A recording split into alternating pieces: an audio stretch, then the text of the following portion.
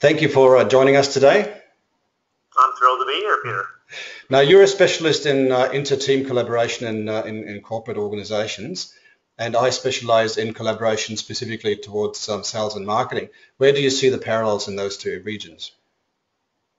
Well, I think I have a considerable background in both sales and marketing, coincidentally, and so from a leadership standpoint, I know how to drive sales performance. I know what motivates top salespeople. I know how to elevate people from sort of modest levels of productivity to much higher levels of productivity in a very positive, supportive, developmental way. Yes. And the parallel in terms of sales and marketing is that very often those people are pitted together, and they almost do it themselves. They do it as, marketing, here's another stupid idea from marketing, or here's, these salespeople, they never understand what we're doing, or they never think through what they're trying to deliver. And so there's really a lack of cohesiveness where, it's fundamentally stupid to have internal teams competing against each other. Right? There's an old Indian saying, American Indian saying that says, no tree has branches, unwise enough to compete against themselves, right? Why would you do that? Yes. And so I think it really comes down to successful partnering where the sales and marketing people perceive themselves to be one team, that you integrate the salespeople in your planning, you integrate your salespeople in here's what we're seeing from a customer standpoint, and then you pitch them and get their ideas. It's not to say that you can't go forward with what you believe to be best, but when you give your salespeople voice and they feel that they're being heard, the likelihood of them supporting the rollout of any campaign, any efforts, is going to be much more seamless. And so you've got advocates from the get-go. And so it's really bringing people together and making them feel that their success is not just predicated on the success of the other group, but really enveloped in it. So you don't want marketing to fail. You don't want sales to fail from both perspectives. Each team has to be looking at the other one and saying, that's my brother. And this is what we miss too often in business, is this internal competition that destroys collaboration and ultimately undermines productivity. And what do you think is the root cause of it?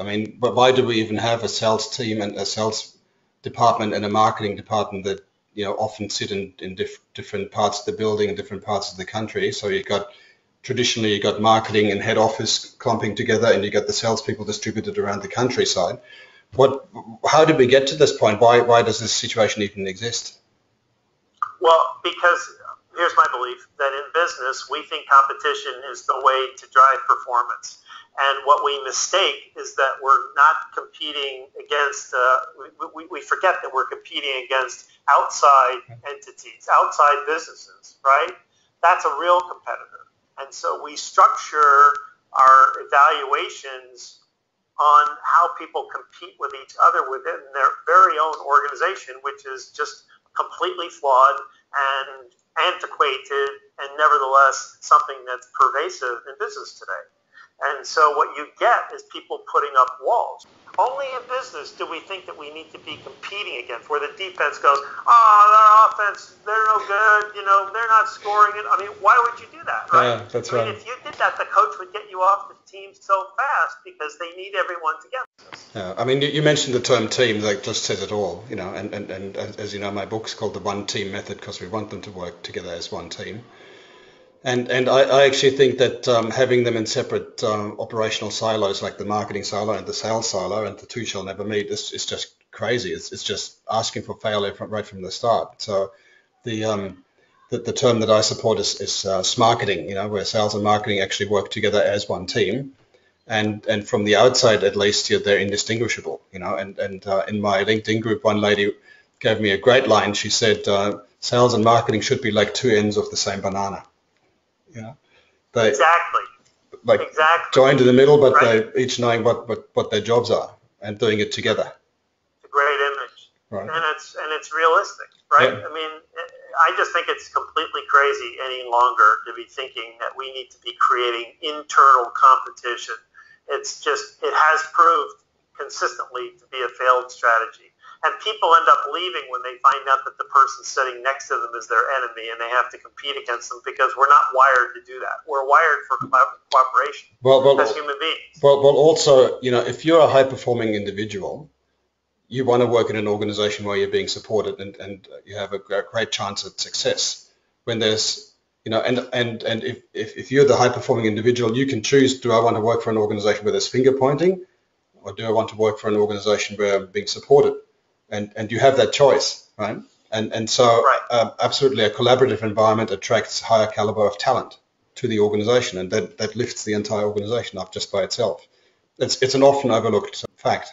This is human nature. Yeah. And this is what we need to foster in organizations. Well, we want to be engaged, and males in particular, we love it when you ask our opinion because it validates us, And as we were talking before, if you engage people, then they become part of the solution, and they stop being part of the problem. And so there's this whole notion of top down, and the boss knows best, and here's what you're going to do, and if you don't do it, we're going to cut the workforce, whatever it is. It's just crazy, because management by fear and competition is not really as successful as working together in a team and sorting things out. And I love that slogan that play together. That's fantastic. So simple, And the other thing that I advocate is that the marketing people should do ride-alongs with the salespeople. And I tell you, more often than not, both parties benefit, because the sales guy can show the marketing guy the objections and the challenges that he even has to even get the appointment, whatever it is. And often the sales guy is pretty impressed with the big picture knowledge that the marketing guy brings to the conversation. When they say, Mr. CEO, did you realize these are the trends in the economy at the moment, and here's how we're addressing them and stuff like that. The sales guy often doesn't have that breadth of insight. They're more focused on their products and how can they solve particular problems. But often the marketing guy can put it into a bigger context, and together they actually make a great team to convey the company's message much more effectively. So ride-alongs are a great idea. Again, it's involving the people, getting them engaged and helping them to be part of the solution. And often what I find, and you probably find the same, Mark, is that the less outspoken people often have the best ideas. They just don't feel empowered to ask, to say, right? They wait to be asked. Nobody ever asks them, so they don't say. But when you give them the opportunity, they actually step up and they say, well, have you ever thought of this? And everybody goes, no. Absolutely. Like, what? You? I know. Well, there's a great book by Susan Cain, called Quiet, about introverts. Yeah. And, I learned from the head, the agency that we were using was the same one that Honda Motors has used since they started selling cars in America in 1972. So you've got a 40-plus year history. Right. And the person who was our representative to that company has been with them almost as long. So he's got deep tenure in that organization. And one of the things that I learned from him is what you just pointed out. He wouldn't let people sit in that room for 2 or 3 hours and not contribute just because they were quiet. Yeah. Most people value being asked, and you might just uncover some nugget of gold you didn't even know existed in the organization, right? Absolutely. All right. And always go to the lowest common denominator, because I got fantastic ideas. And by the way, they can save you from a problem too. So you've got this idea and you're thinking, okay, this is the campaign, this is what we want to do, and then you take it out to the field, to whomever that's gonna be the face of this. And so it's kind of what we're thinking. What do you think? Well, if you do this, do you realize that that's going to do this? Or do you see that our competitors are doing this and then how that's going to backfire? And you're like, oh man, no. And they can save you, is the point. They can save you from a disaster. So it's not just the salespeople, but it's anybody who's impacted. You've got to get their feedback on this. You want to do the due diligence, not just to give them voice and not just to sort of validate because everybody wants to be heard, but to make sure that you've thought through everything. So many times people come up with these marketing ideas and they don't anticipate the downside, and it backfires on them. So you don't get blindsided by something you're not aware of. All right. All right. Yeah. So let's summarize. We said, play as a team, step into each other's shoes, so you can actually live the other side and see that the grass is not greener, right? Very good. and that there's challenges there. Ask the meek people their opinion, and let everybody be part of the solution. Sincerely, yes. Sincerely, that has to be done authentically, right? Good point, Mike. And let people be part of the solution by empowering them to speak out and having a say. And top-down, encouragement from the CEO for these organizations to collaborate, cooperate, and to see each other as one team, not two. So top-down. It's got to be a top-down initiative insofar as the CEO is going to be aware of it, and he or she's got to make sure that it actually happens. They don't necessarily have to be, physically in the room, but everybody's got to know that this is an important thing, and it's got to be sincere, as you say, Mark. I think CEOs just communicate to people over and over. They say you have to hear something 7 or 8 times before it really sinks in and alters your behavior. So CEOs making that a priority and saying collaboration and cooperation is one of our key values, fostering the support of our peers, making sure that one another is helped out when they need it. This is our key value. You keep repeating that, you're going to get that behavior. A perfect example of that is Quicken Loans.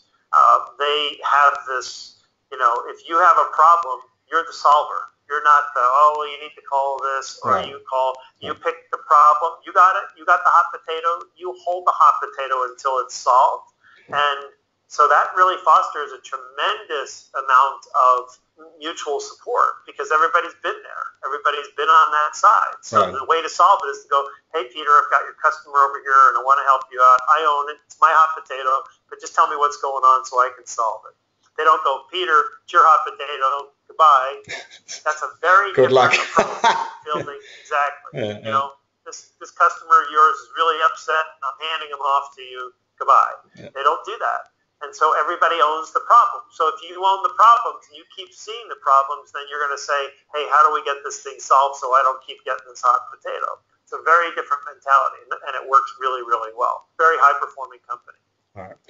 Well, thank you, Mark. Thanks for your time today and for your contributions. It was fascinating talking with you. This was fabulous. I really enjoyed it. And from United States to Australia, Peter, thank you very much. Thank you, Mark. All the best.